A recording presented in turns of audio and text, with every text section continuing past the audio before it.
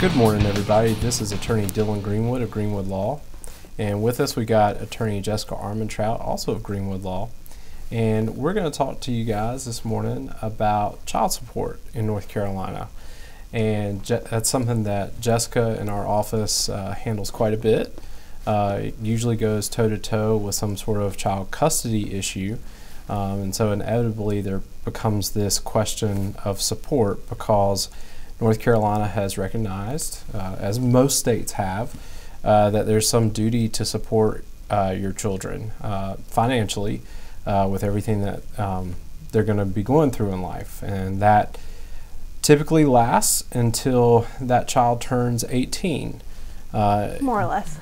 Right, but there are some ways in which that might not happen. Yes, it's not necessarily a hard and fast 18. I sort of think that's probably the way it's referred to by people when they're just talking about it for expediency's sake maybe, but actually the law says until the child is 20 or has ceased progress in high school, well, secondary school, but high school. So if your child drops out at 16, then your obligation is obviously not going to be the same as if maybe your child repeated first grade, so they graduate high school at 19 and the obligation continues until they're 19. It can actually go to 21 for children that are in special needs classes, such as the autism classes and things like that. Okay. And what about if a child is emancipated? If a child is emancipated, then the obligation would terminate just like they had aged out and become an adult. Okay. And so when someone has a child support obligation, what kind of needs are trying to be met with those finances? Well, it's trying to meet the child's needs for education, food, clothing, extracurricular activities, things like that. North Carolina uses what's called the income shares model to determine parents' income and then what the child support is based on their income. And there are 3 worksheets that accomplish this. One is worksheet A, which is when one parent has primary custody of a child. And primary custody basically means they have about 2/3 of the overnights a year. That would give you primary custody. I think it's 243 or, yeah, 243. So worksheet B is if there's a joint custody arrangement, but that doesn't necessarily mean 50-50. That could just mean everybody has a little more than 1/3 of the overnights here. It could be a 60-40, something like that. And then the last one is worksheet C, which is very rarely used, is when one parent has primary custody of one child and the other parent has primary custody of another child. So when a court is looking at these worksheets, they first have to make a determination on which worksheet they should use. Yes. Because that can drastically change how the child support is actually calculated for a given party. Yes, and that's usually apparent in the custody order. If there's no custody order, then that could be a hearing at trial or trial for the child support based on what the parents have been doing and what the plan is going forward with the child. That's pretty rare. Normally you have a custody order that you're basing it off of, or one parent clearly has primary custody of the child. Right. So. And so when you're entering in, so these are worksheets, so you're entering in numbers on the worksheets. You're looking at the incomes of both of the parents. Now, is that gross income or net income? It is before taxes, so it's your gross. Okay.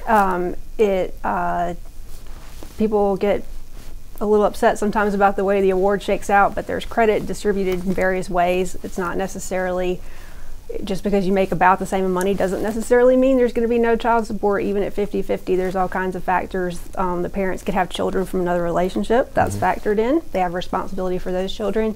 Health insurance costs, work-related child care expenses, and there's kind of a category for something called extraordinary expenses, which is, those would be pretty exceptional circumstances. If your child has a need, maybe some special education need that's not covered by insurance, and those costs need to be factored into the child support, there's a space for that. It's pretty uncommon, but it is available.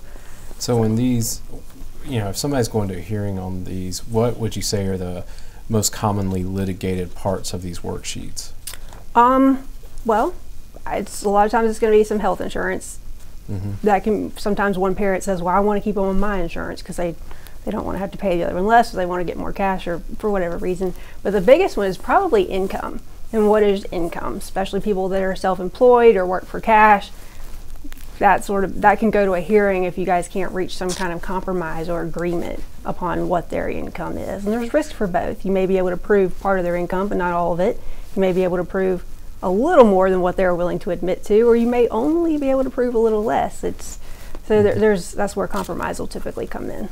I gotcha. So once all these numbers are entered into a worksheet, then basically you calculate it and it spews out a number as to what everybody's obligation is. Yes, it'll just spit you out a number, and just because you have the kids 50-50 doesn't mean you pay your own expenses like we were talking about. It's probably the most common misconception that I get is, well, we have the kids 50-50, why do I have to pay child support? Well, because you make twice as much money as your ex does, and that's why. And few people are very happy with the outcome of that sometimes, but... Well, that's just court, Jessica. Well, yeah, but that's a hard one to explain. Because, I hear a lot of, well, why can't we just pay for the expenses on our own time? So you can, but that's also... The idea is to keep the child in the same lifestyle that they would have had the parents stayed together. And that means eliminating some of the disparity of if you have that parent that makes twice as much money, then you don't want the kid to have some way better life at that parent's house and then be barely getting by at the other parent's house, because that's not good for the kid either. Yeah, that could kind of mess with some of the psychology of being with that parent at a given time, and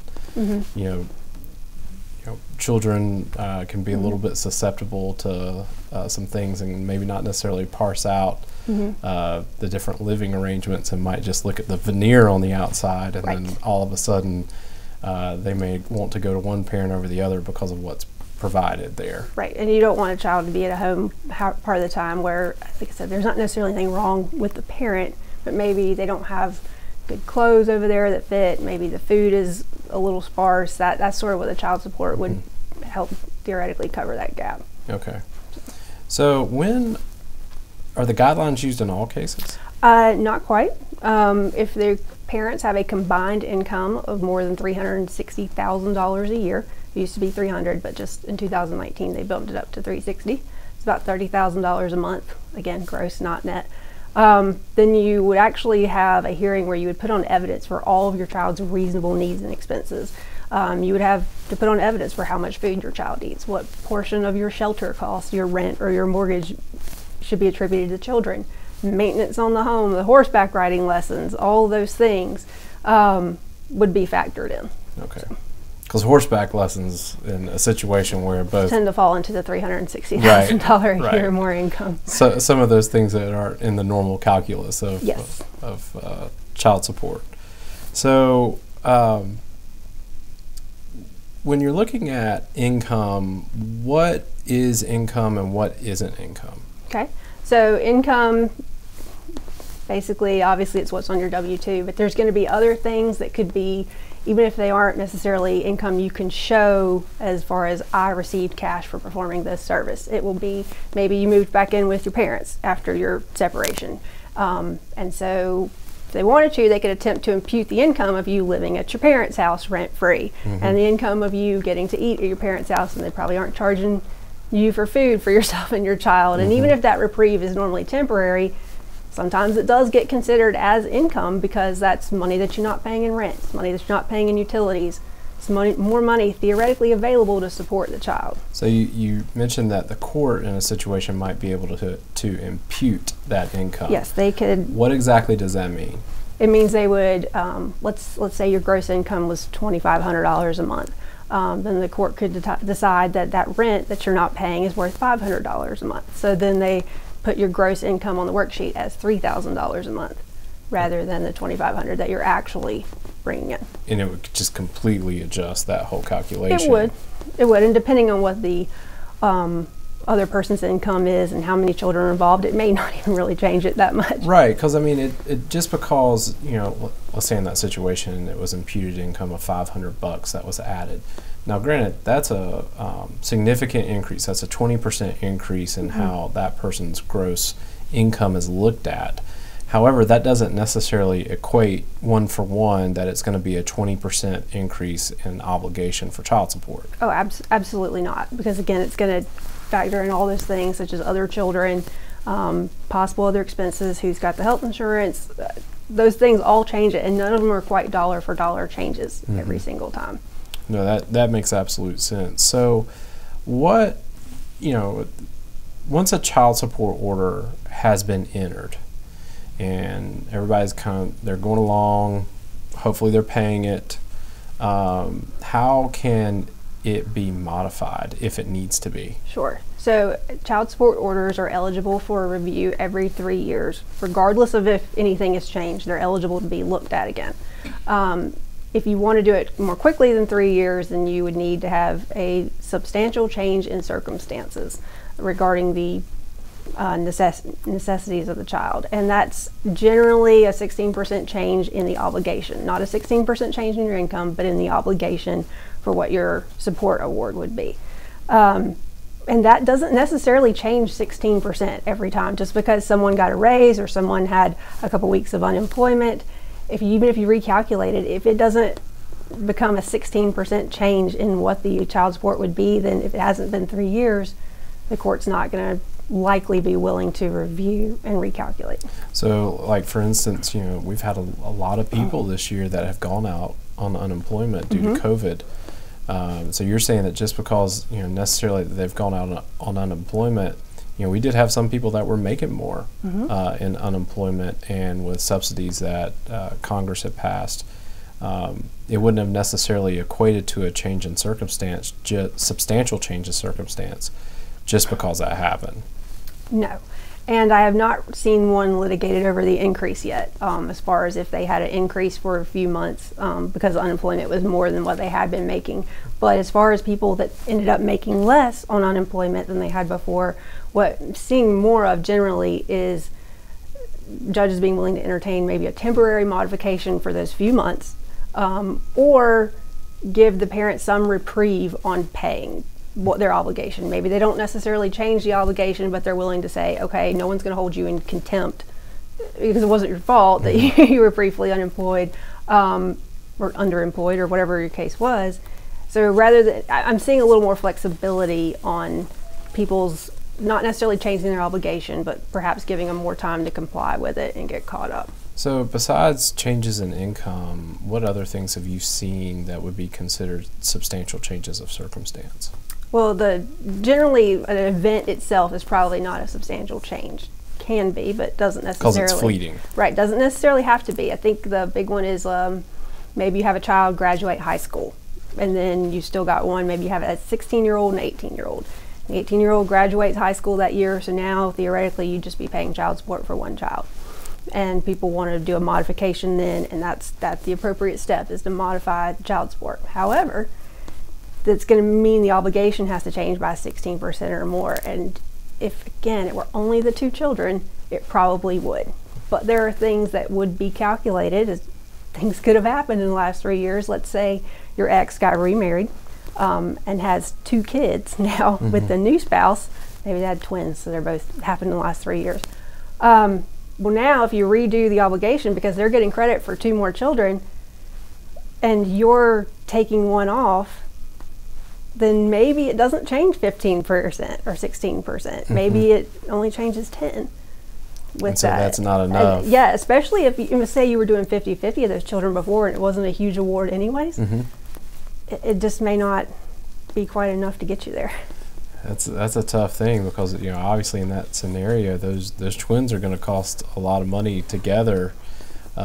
You would think kind of all at one time, and to be able to come back and say that it's a substantial change and to meet that threshold, it sounds like it's not always a given, nor is it always easy to meet. And yes, and sometimes just having a new child is in itself not a substantial change.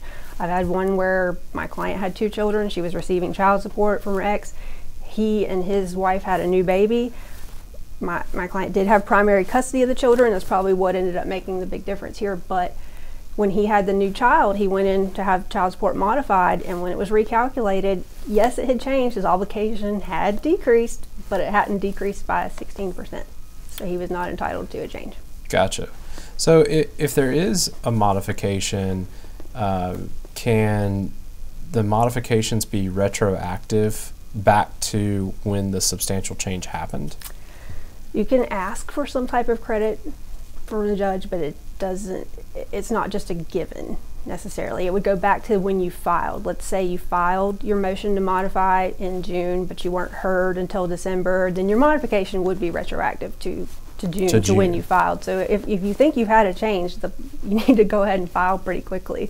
You can always dismiss your motion if you discover that maybe it wasn't what you thought or something like that. But if you have a legitimate good faith belief that there's been a change, it would be smart to go ahead and file, because your credit's going to go back to that point in time.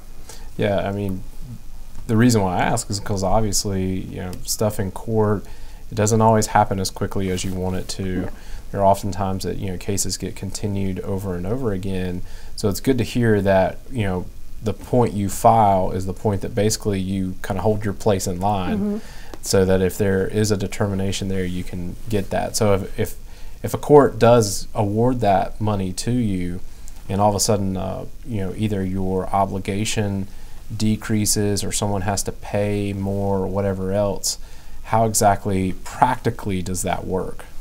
So practically that works is, let's say your obligation was $500 a month, and you filed a motion to modify, and it turns out it should have only been $400 a month, or not should have been, but the change in circumstances brought it down to $400 a month. So, but if you're not heard till December, when the new order is entered and you've still been paying that $500 a month, you would get $100 credit for each of those months that you've been paying, and add whether or not that credit's $100 a month on your obligation going forward, or you just get a free month, out of it. It's sort of, that can be something you can agree to with the other side, or it could be up to the judge. Up to the judge. If it turns out, let's say you asked for a modification because you think you should be getting paid more, it turns out maybe it should have been $700 a month and it was $500, then you might get that back pay for some of those months while your motion was pending. If you're just joining us here on WTOB, I'm Dylan Greenwood here with Jessica Armentrout, here for the record with Greenwood Law. We're talking this weekend about child support here in North Carolina, about how to determine a child support obligation, how to modify it, what all happens with child support, because it's necessary to fulfill those obligations for our young people that are out there. But not everybody does that. Not everybody follows through on their child support obligation the way that they should as they're ordered by a court. So Jessica, if someone doesn't follow through on what they should on child support, what happens? Straight to jail. I'm kidding. Don't pass go, don't collect $200. That was a Parks and Recreation joke, but you can be held in contempt of court if you don't pay your child support, and contempt of court does actually come with jail time sometimes. Sometimes they can suspend your sentence, based on if you pay in a certain amount of time, if you catch up, because there is credence, I believe, to the theory that person owes me money, they're no good to me in jail. I'm certainly not going to get it that way. So sometimes the threat of jail, if you're going to jail for 30 days, if you don't pay $1,000 by the end of the month, that sometimes can motivate someone to get going on the child support. But at the same time, can't really be held in child support if you don't have the ability to pay.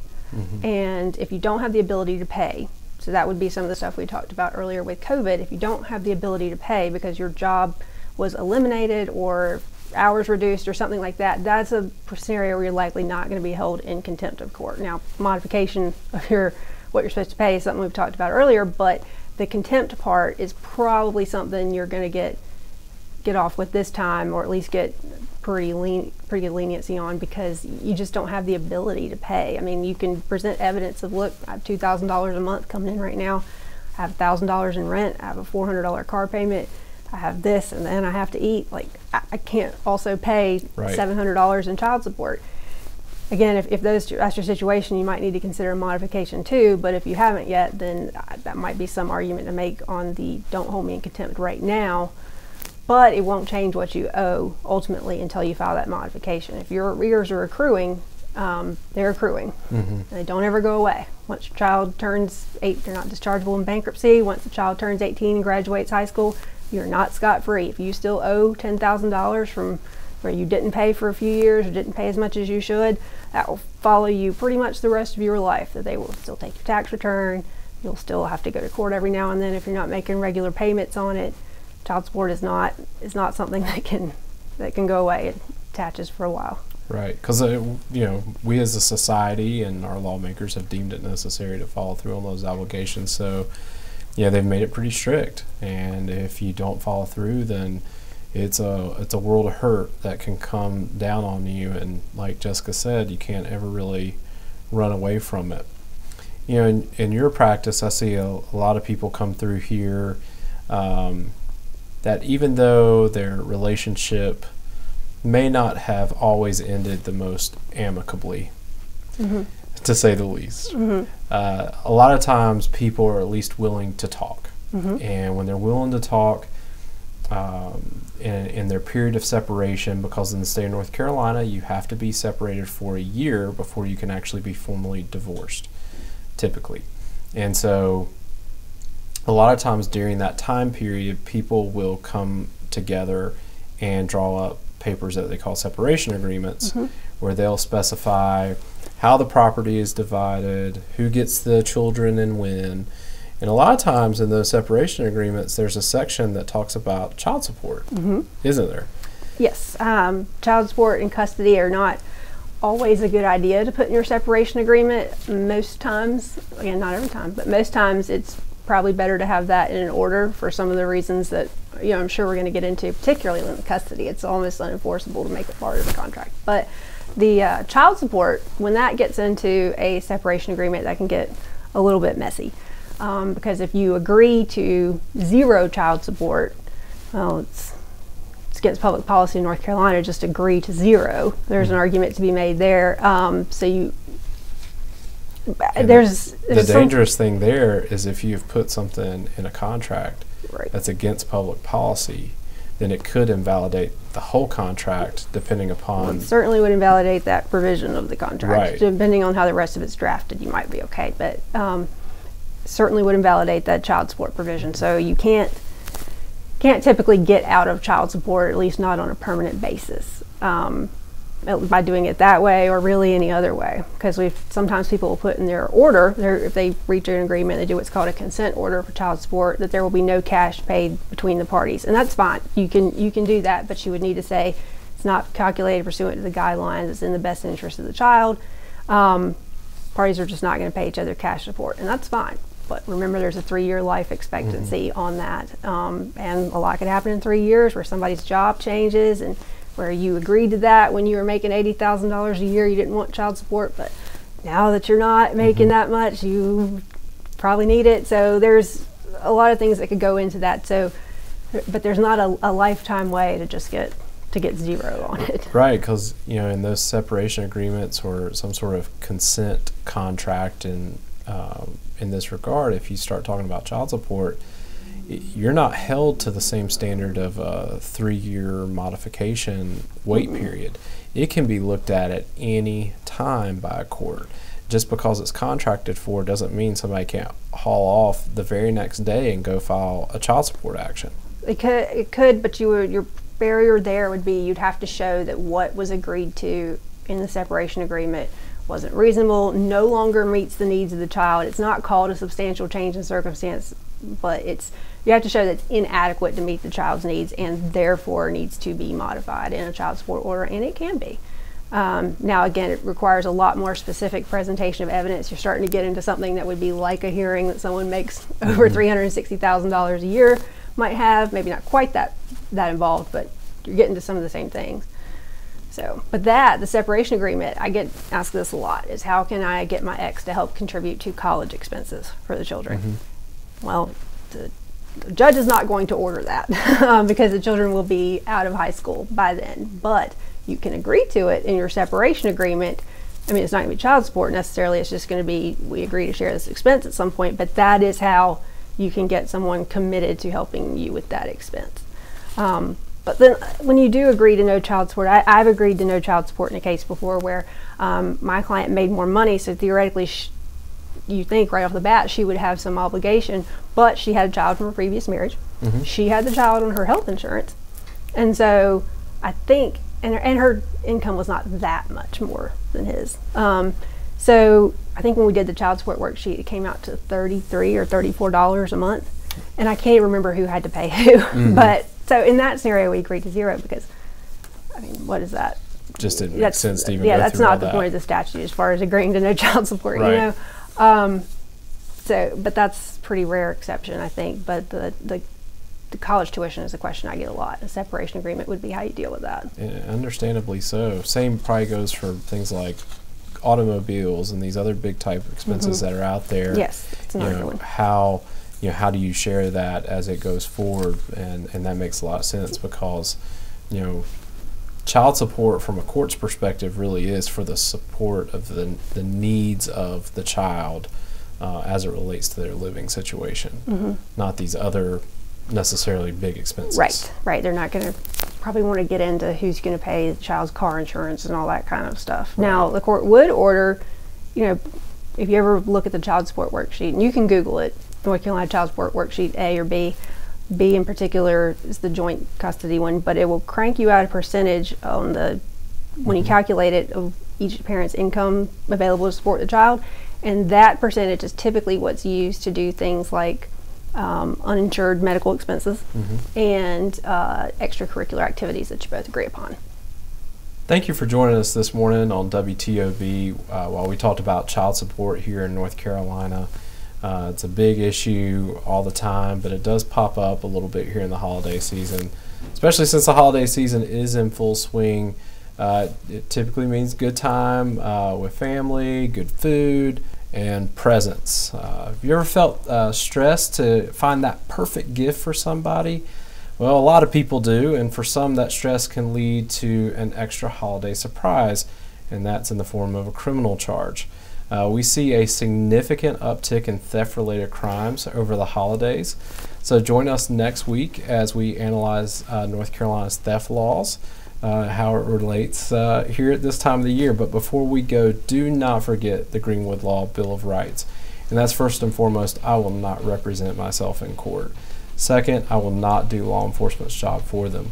3, I will not make statements when stopped by law enforcement. 4, I will not consent to searches by law enforcement. And 5, I will not be my own star witness for the prosecution. Remember, everyone, it's not a crime to know your rights. Stay safe out there. Stay informed. This is For the Record with Greenwood Law, signing off.